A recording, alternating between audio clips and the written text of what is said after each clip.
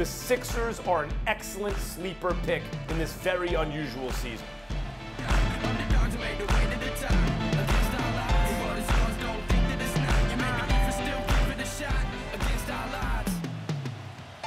The most perplexing NBA team is still the Philadelphia 76ers, who were nearly unstoppable at home at 29-2, and absolutely abysmal on the road at 10-24. The Sixers' road woes will continue. Their 9th consecutive road loss.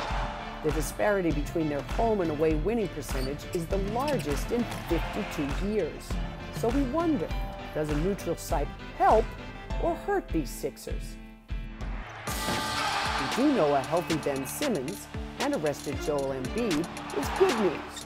But Philly needs Al Horford, Tobias Harris, or Josh Richardson to emerge as a reliable third scorer for a team whose pedestrian offensive rating let them 18th in the league. Yes, defense wins championships, but only if the Sixers can find a way to score when it matters. Embiid rolling, slams for 2. How the Sixers fare could prove to be a referendum on the future of Coach Brett Brown and the viability of an Embiid-Simmons combo as the faces of the franchise moving forward. How are the Sixers preparing for the resumption of the NBA season and the bubble? Well, for Ben Simmons, he was told about this change going into training camp, that they're going to put him at power forward. No more point guard. He's not fighting it. He's embracing it.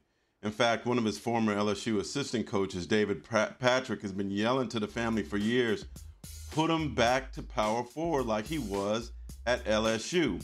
At LSU, during that lone season, he averaged 19 points, about 12 rebounds, and about 5 assists at the power forward position.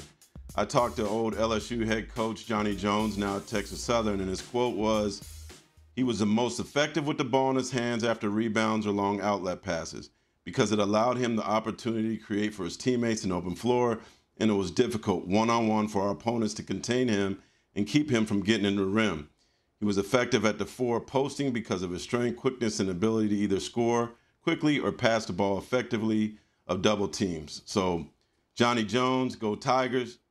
He thinks that Ben Simmons at the 4 spot could be very, very dangerous for the rest of the league. And Ben Simmons seems to think that the cure for his shooting ills is Orlando. He's already called it. He's going to be shooting threes. We shall see. Speaking of Ben Simmons, Mark, what are you hearing about what he's going to do to further the social justice platform as play resumes?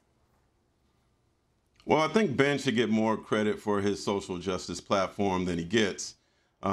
Last year, he was believed he was racially profiled going to a casino in his hometown of Melbourne in Australia, and he was very, very critical about it to the Undefeated in a video we had last year. He's a co-producer of a documentary about the racism that Australian rules football star Adam Goodes faced.